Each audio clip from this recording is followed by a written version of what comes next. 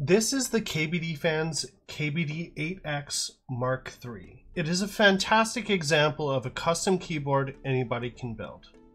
Although it has some competition in the space, like from the MK87 aluminum edition and the Drop Sense 75, it has a superior range of colors and customization options. With 18 different case colors, 3 different weight materials, and 4 different kinds of plates, when you are trying to match a specific aesthetic, this is the kit for you.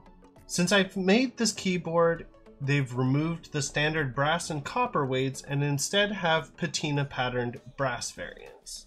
The whole reason I bought this keyboard is because I bought a set of GMK Bourdeaux keycaps several months back. Although the burgundy didn't have the exact coloring of the more maroon keycaps, and the copper plate was a little darker than the accent colors, it was still in a similar color palette. One thing that was kind of cool was that when viewing the keyboard at incident angles, the color of the anodization turns a little darker to match the key set. Ultimately, I chose a copper weight, carbon fiber plate, and a hot swap PCB. Because the switches and keycaps aren't included with the kit, the switches I chose were Durock Blue Lotus T1s, which are a tactile switch and remind me of the color of grapes. The stabilizers I chose were Durock V2 stabilizers in clear, but feel that maybe the smoky stab housings would have been better to match the carbon fiber. The good thing about these switches is that they are pre-lubed, so I don't have to take time to dismantle them. I do have to say that putting this kit together was confusing at first, but when you take a closer look, you'd notice that it has multiple methods of mounting, one being purely gasket mounting or top mounting. But I actually chose to do both types of mounting, top and gasket, so that the sound was a little more muted and lower pitched.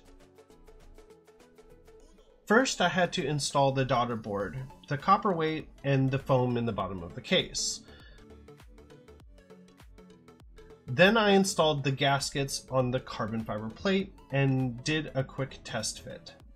After that, I placed the stabilizer sticker pads that came with the Durock stab kit and the switch foam on the PCB, lubed the stabilizers, and installed them on the PCB. I did also install the force brake mod on the top part of the case. After sandwiching the plate foam between the plate and PCB, I installed all the switches. If you're doing this with me, just notice that the caps lock switch did need to be mounted upside down for the non-staggered caps lock. After top mounting the plate assembly, I attached the daughter board and screwed the bottom and top part of the cases together, being sure not to over tighten them, and then put on the keycaps. This is what it sounded like.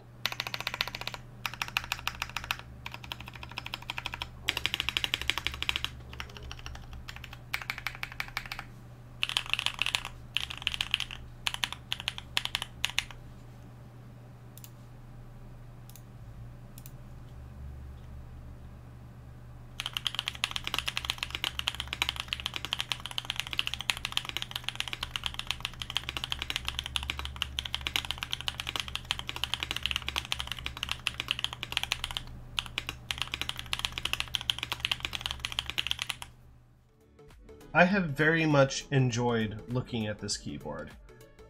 When it's dark, the legends are very clear with just the light from the monitor. I would have preferred if they included backlighting, but ultimately it does look better without any RGB.